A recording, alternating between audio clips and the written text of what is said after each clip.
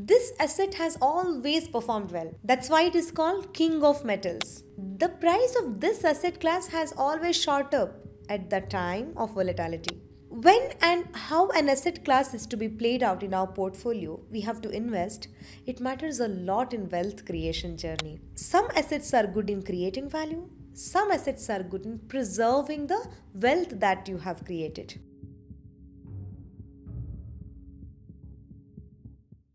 Hello everyone, welcome to Keerthi's FinFo NRI community. I'm CS Keerthana. I live in Dubai and I run the consultancy, a firm which is specialized in NRI services. I have done my CS from India, CMA strategic level from UK.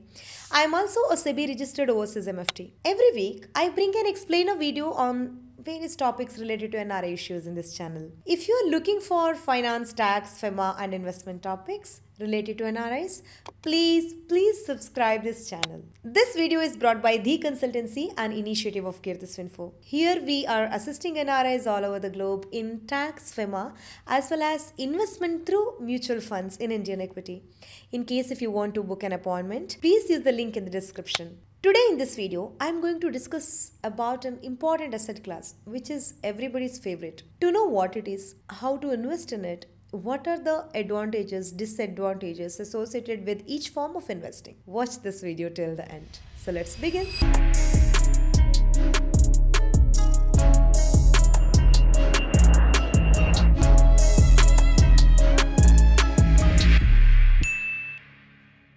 Whenever uncertainty has hit the economic landscape, this asset has always performed well. That's why it is called King of Metals. Be it the collapse of FTX, which had shaken the entire crypto industry, or earlier Russia-Ukraine war, which has pushed the inflation even higher, or even sticky inflation, which we witnessed after COVID. The price of this asset class has always shot up at the time of volatility.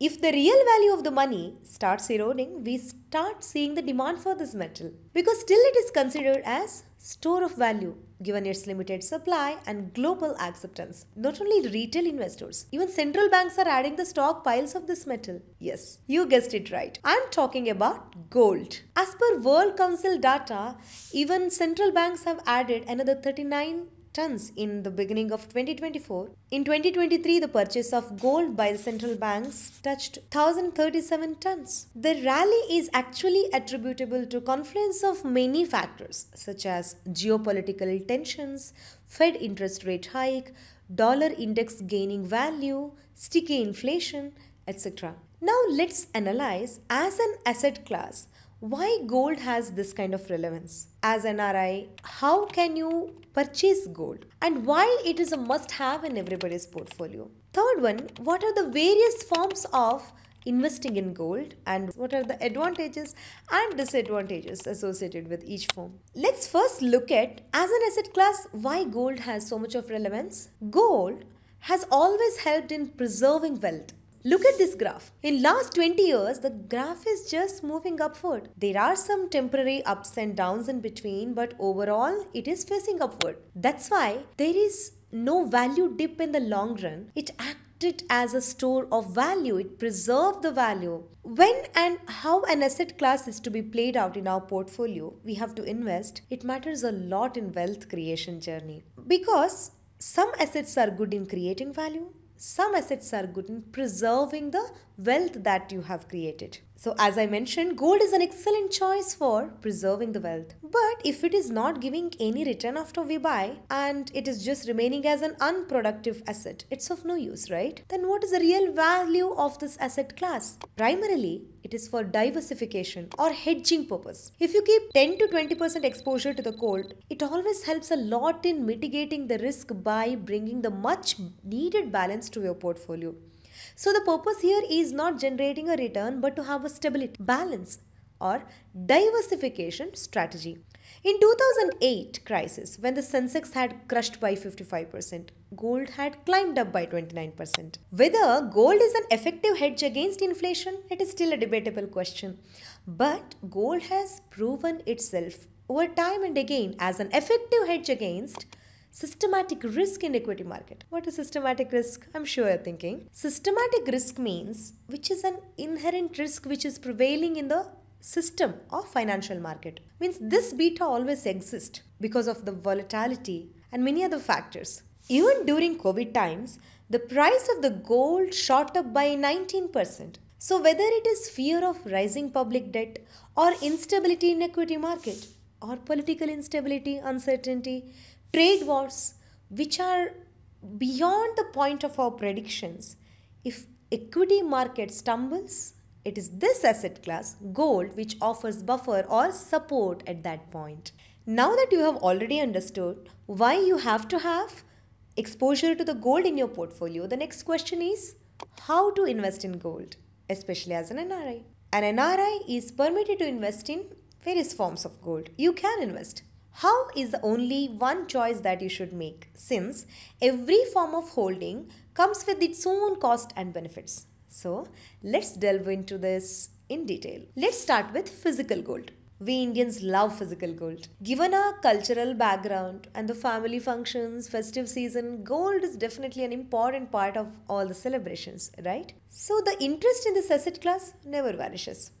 Obviously, we think of physical gold when we want to buy gold. But when we are buying these ornaments, we are talking about 22 carat purity of 91-92%. There is market price, making charges, wastage, GST of 3% plus 5% of making charge. This is adding up to the total cost. I am taking Indian context. Whereas here in Dubai, it is actually making charge, you can reduce it by bargaining. So it is little cheaper here. But once you buy, you also need to have a storage cost. That is the locker charges for its safety. If you ever want to sell, then you won't be able to get the full appreciation in the value that has happened, because usually whenever you go to the shopkeeper for selling, he will always have a spread of 1.5 to 2%. So this is a sad reality. When you are thinking of golden ornaments, buy it only if it is necessary for your consumption or personal use, not as an investment. Now, if you have bought gold, physical gold as an NRI,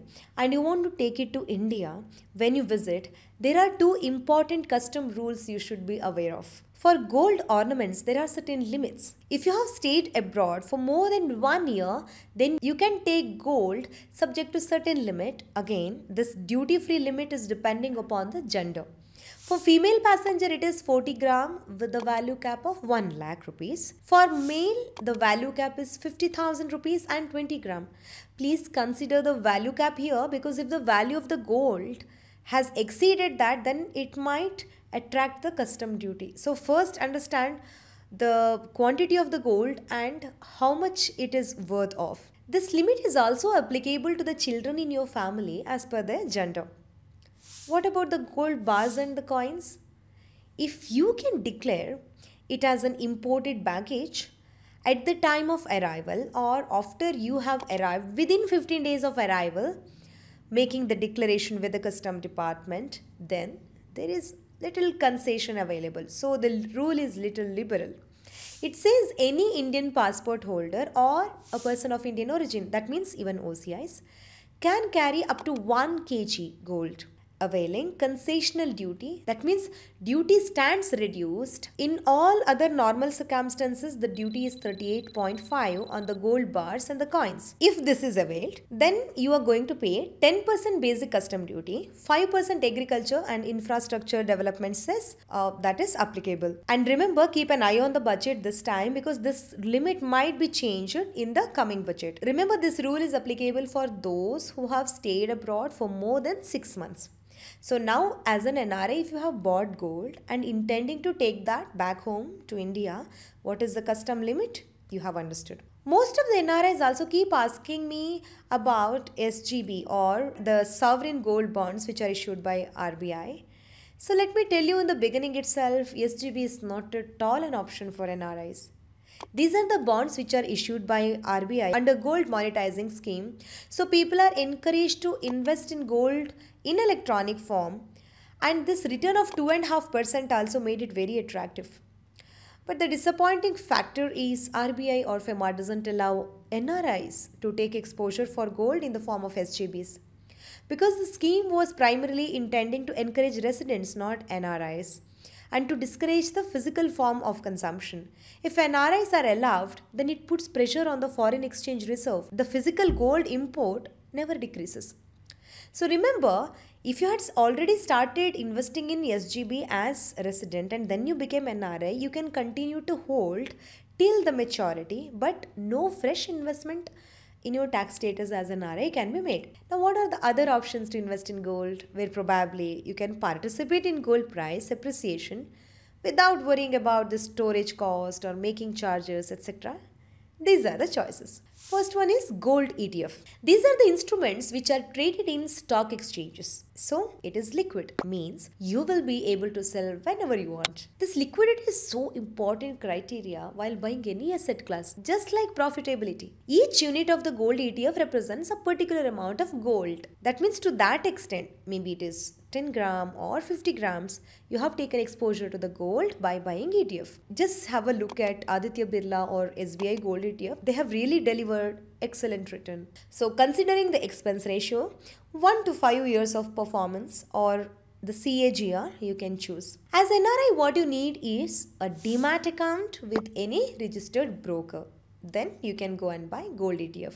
The next form where you can probably have an exposure to gold is gold mutual funds. What if you don't have demat account and still want to hold gold in electronic form? Then gold mutual fund is your option. But please note that expense ratio is going to be little higher because it's not a passive mode, it's little active mode, right? Gold mutual funds, typically they invest in gold ETFs or in the companies those are into this one or another form of gold business. Maybe it is gold mining, production, marketing, selling, etc.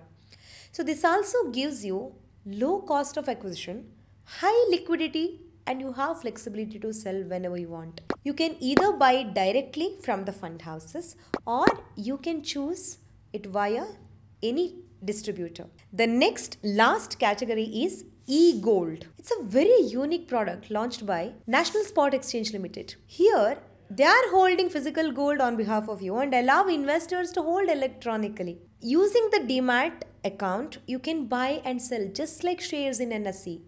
This is a trading platform and all the transactions are reflected in your NSE's demat account. So you can start buying from any smaller denomination starting from 1 gram, 2 gram, 3 gram, which is of your choice.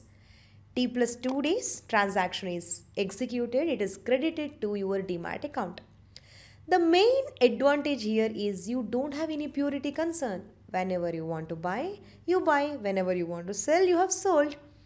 And another thing is the price discovery is happening by the market forces, demand and supply. There is a transparency in pricing. Unlike physical gold, you just realize at the point of sale that, somebody is giving you less price, but you feel so helpless because this buying spread is always kept by the shopkeepers. This doesn't happen at the time of sale if you have an exposure to e-gold because the price is this and you're going to execute the transaction at that X amount. So in this e-gold category, what I loved is transparency in pricing. But one of the disadvantage here is storage cost of 60 paisa per unit per month you are going to incur. Because I have already said that it's going to be backed up by the physical gold purchase, right? But if you want to take delivery at some point and you want to convert that to physical gold by redeeming this e-gold units, you can do so. It attracts capital gain, taxes as well as conversion charges, but it is an excellent choice if you want to buy gold in future. Maybe it is for marriage or for anything. You can start building the position in the asset class through e-gold and you can go and buy the ornament or anything that of your choice at that time without worrying about the purity or the market price. Dear viewers, and let me tell you, I have specifically excluded digital gold here. Since I believe that without compliance and regulation, investment in anything is just a matter of belief or trust. And it can turn really costly sometimes. This digital gold, they are outside the purview of regulations of SEBI and RBI. That's the reason I have deliberately not included it while talking about the form of investing in gold. Hope you have learned something new today in this video. I'll see you again with another topic next week. Till then, bye-bye.